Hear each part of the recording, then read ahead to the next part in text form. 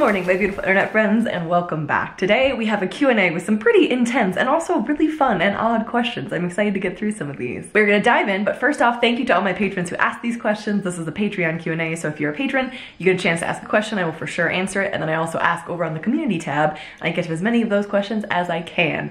Let's start off with a fairly simple one. Mylin asked if I would ever go skydiving. Yes, I would 100% go skydiving. Brian has tried to convince me to go skydiving for the entire time that we've been together. I've not done it.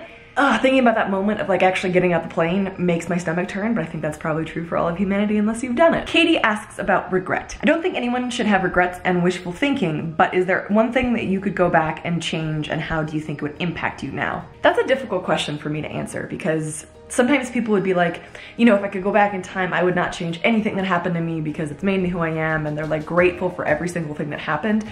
I haven't quite reached that. Like, some of the things that I've gone through are incredibly painful and difficult, and I wouldn't wish on anybody, and I can't say that I'm grateful that they happened. With that being said, if I went back and changed them, I would also not be the person that I am. Life would not look the way that it looks. Like, it'd be super easy to say that I wish that I never would have returned home from college in Indiana.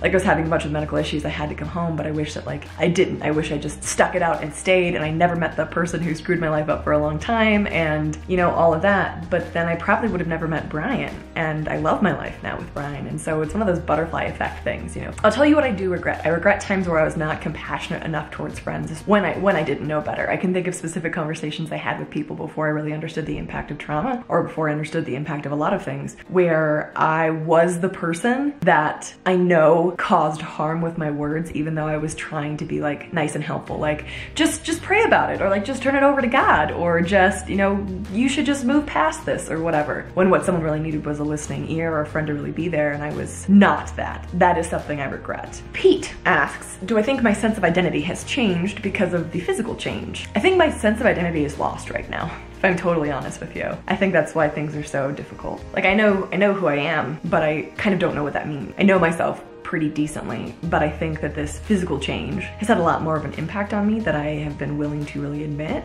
I think I need to grieve it a little bit more than I've been willing to. So I think to some extent, I think it probably is impacting my sense of identity. My sense of identity is just kind of bonkers right now. Gear asks about the CBD. So I told you guys I was trying CBD oil to help with my leg. Yeah, I did absolutely nothing. I didn't necessarily think that it would, to be honest with you, because it's significant pain, and I don't really think that CBD oil is gonna fix it, and there's a bone growth, deformity, and there's no muscle there, and there's skin issues and all that. So like, I didn't think that CBD magic oil was gonna solve that problem, and neither did my doctor. He just thought it was like a suggestion that might help with some of the pain. So I have an update for you guys very soon about what is happening with that. Ooh, she also asked about water therapy. I have not gotten in the water yet since losing my leg. I really want to. I don't think you guys know this, but I actually used to be a competitive swimmer in high school. I was pretty darn good. Like, my times improved with every competition. So I'd love to get back in the water sometime soon. I think it would be helpful. Stove Kitchen. Favorite brand of coffee, favorite coffee mug, favorite cream, sugar, favorite bean grinder. Okay, so favorite brand of coffee. Are you guys ready for this? Are you really ready for this? Because I don't think you're ready for this. My favorite brand of coffee, this is embarrassing. I'm not gonna lie, I actually like Folgers. I expect lots of shaming. But I also really like Dunkin' Donuts. Dunkin' Donuts is probably like my favorite. My favorite coffee mug is a white one that has like blue flowers all over it, blue and pink flowers. My favorite cream and sugar are just straight cream and sugar, just like half and half and sugar. Rochelle asks how I spend the time immediately after a hard counseling session. I spend it like staring at my steering wheel thinking you should really drive, Joe, but I don't have the energy to. Counseling is rough. It is not easy or simple. I actually have a video up on my Trauma Talk channel, I'll link it down below, dealing specifically with that issue, like how you feel after counseling. Usually I feel wrecked. I feel like just all the energy has been ripped out of me, and like I can barely think or move or function, and so I usually have to like go home and lay down. I schedule counseling for like the end of every day so I don't have to go back to work, which I'm super grateful for. So it's rough. It's totally worth it, but it's hard. George asks, what do I do for just pure unadulterated fun? Something that makes me think to myself, geez, that was bloody fun. Let's do that again. I like that description. Oh, man, part of the problem with my life right now is probably I don't have an answer right off the top of my head for that. I can think of things that bring me a lot of peace, that like bring me a lot of like fulfillment, but fun, I'm not sure. Like, things I love doing is like on a Sunday morning, Brian and I will get up and we'll like go to a local coffee shop and sit on their porch and like just sip an Americano. That's awesome. I love doing that. or we've been, you know, going out and just hanging out with good friends of ours, or just like having Sunday movie nights with them or whatever. Like that is just like so normal feeling to me in a time when nothing feels normal. So that's a lot of fun for me. But what do I just, jujitsu. Jujitsu is like fun for me, and I'll get back to that as soon as I bloody can. Filming and editing the video that I made about when I went back to the field where I fell off the horse, like being able to play with that footage and like the cinematography and like the angles and like how I was gonna put together and like the music and everything, that was so freaking fun for me. I loved that. Let me know if you guys like that video and would like to see more videos like that. It obviously takes a lot more production time and like takes other people, like I have to convince a friend, thanks Erin, to come out and do it with me, but it was so fun for me, and I hope you guys like that, because I just felt like a little kid making that again. So that's something that's really fun for me. Kaden asks, after living in California and then moving to Colorado, I know how to say my state, would I ever live in California again? No, I don't think I would. California is a great state, but there's a lot of people there, and I like things a little bit quieter. I do like the ocean, I do like the beach. Mostly I like snorkeling. There's like a ton of snorkeling in California, I don't think. I love the Monterey Bay Aquarium, it's really cool there. I love San Francisco, I'd love to go back there as an adult. Yosemite is freaking gorgeous, but California is not really my kind of state. Can I let you in on a secret though? I don't actually like Colorado that much. Don't shoot me.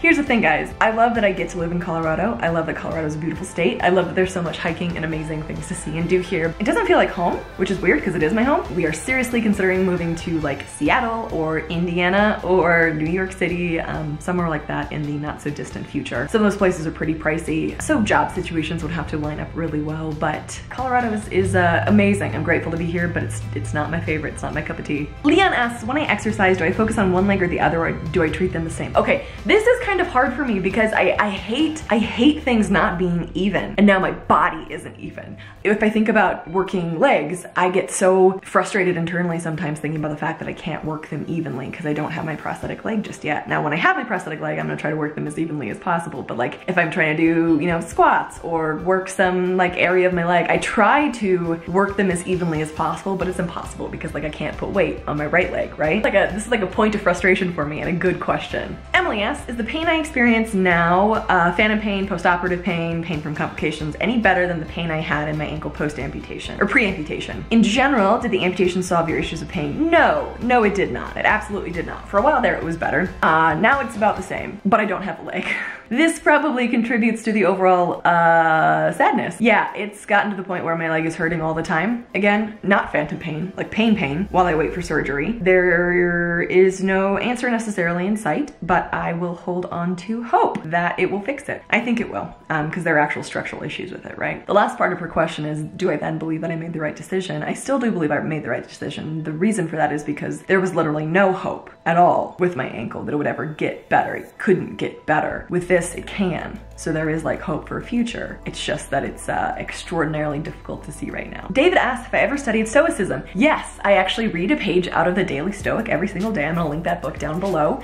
Not every single day, that's a lie. I read it as many days as I can remember to do it. I love Stoicism. It's actually a principle that I am learning more and more about and I live my life by. But if I could condense it down to you know, a sentence or two, it's essentially the idea of a lot of personal responsibility and really taking responsibility for your actions and your emotions and separating your emotions from your actions and really knowing yourself and learning to control those things. Still feeling things, still allowing yourself to be human, but not letting your emotions control you and dictate what you do. I think it's really cool, and it can apply to absolutely anyone in any lifestyle, in any religion, in anything. It's just a philosophy. So David, awesome question. Keep looking into Stoicism. I love it. Also, one last question from Stump Kitchen. He asks, what's your best advice for growing YouTubers like myself to grow, stay true to myself and my brand, and stay positive? First of all, Stump Kitchen is fantastic. If you haven't seen her channel, she's absolutely amazing. I love what she does there. She's super entertaining and fun. I have a lot of cliche advice on that subject, and I'll save that maybe to be like put in the middle of a longer video, but if there's one thing that I think is maybe a little bit different than what everyone says, it was easy for me for a while to get lost in the idea of perfection or like getting as close to that as possible. YouTube, if you want to be like quote unquote successful, whatever success means to you, but like if numbers is something that whoever you are, if you're shooting for that, YouTube likes consistency and quantity. So if your options are like one video a week that's really what you want it to be, or like 2 or 3 videos a week that are good, but maybe not like maybe not like everything is absolutely perfect, the best option for growth, in quotes, would generally speaking be to do 3 videos a week, you know, something like that. So something that I've learned to do is just film things, even if every video is not groundbreaking and amazing. And sometimes I'll post things that I know aren't gonna do well, but I still wanna like share a message or whatever. It's hard to stay true to yourself because there's so much pressure to like be something on YouTube or succeed a certain way or do certain things. It's really hard to just be whatever you want to be still, because there's a formula to win, right? But I think reformulating what it means to win for me has been something that's really helpful. I'll keep like a folder of comments that people have left me saying that I impacted their life in a positive way. So when I get discouraged, I'm like, oh, I want more like growth or whatever, I'll be like, you know what, screw that. Look at these people who were so kind as to tell me that I impacted them. And I'll focus on that, and that helps me stay true to me. But I'll do a longer video on that if anyone is interested in just kind of YouTube things. Let's hop over to the YouTube community tab now and see what you guys had for me there. Oh God, this is a good question. Natasha asks, in your mental health journey, do you ever feel or struggle with the idea that you're making it all up for attention or whatever, and that if you really wanted to, you could feel better? Oh my God, yes, yes. So often. In fact, I have denied myself help and not gotten help for months at a time because of that very idea. I cannot tell you the amount of times that I've sat or driven around or whatever and thought, like, you could be better if you really wanted to. Like, this is your fault. You just don't really want to be better. That message has rung in my head over and over and over again, that like, this is your fault. You could get better if you really wanted to, but obviously you don't because you are still suffering. Here's the conclusion that I've come to, and this is just me. It was easier for me to feed myself that narrative that I actually had control than to come to terms with the reality that I didn't. To come to terms with the fact that something was really wrong, that I was really not okay, and that I didn't have control, that I actually needed help. It was easier for me to think I'm making it up and I could get over it if I really wanted to, than to realize like, holy crap, I am not okay. I am really not okay, and I really need help. Sometimes it's really hard to admit that we're really not okay. It's a great fantasy to believe that we really are okay deep down, and if we actually just wanted to access that we could, we're just being dramatic or whatever, when oftentimes that's not the case. Oftentimes something really isn't right, something really isn't okay, and we need to take time to attend to that. Akira asks if I like horror movies. No, I hate them so much. And the reason I say it like that is because recently our friends have introduced us to horror movies, and I've watched a number of them. They actually aren't like as bad as I thought they would be. I don't like being scared. I'm so anxious all the time anyways, and I'm like, why would I watch this for entertainment? I mean, like, some of them are super interesting from a film perspective. Some of them are really fascinating, and like, I enjoy it to a certain degree, but I can't stand jump scares. Jump scares are the worst, guys. The only horror movie I've ever seen in theaters, I guess, was It and La Llorona. Freaking chock full of jump scares.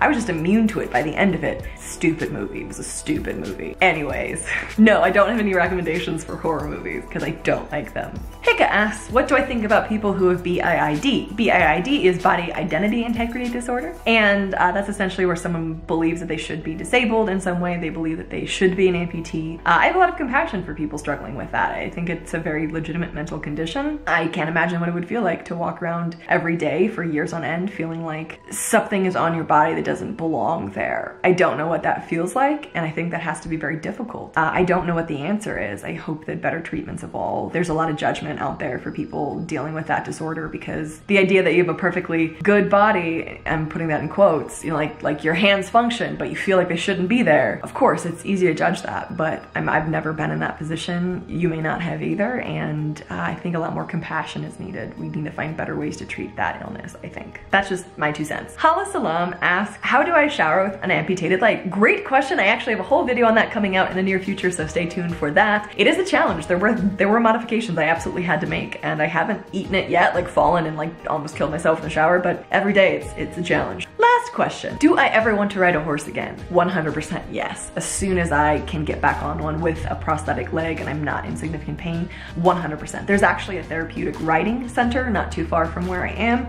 I would really love to get in there and work with the people there. It'd be like a form of physical therapy. It helps with balance, it helps with parts of your body. It also helps a lot with my mental health to be around horses. I love them. They're incredible creatures. I feel like they know things that we don't. They just know things about you that you don't have to explain, and they just accept you for who you are. I love horses and I miss them. And it's not her fault that I fell off of her, the horse that I fell off of. That's it for today, guys. Thank you to all my patrons for submitting your questions. If you want to make sure that your question gets in the next Patreon Q&A, hop over to my Patreon page. Yeah, that's what it's called. And join it. Thanks guys for listening. I love you. I'm thinking about you and I will see you in the next video. Bye guys. Have you heard from the sky all about it?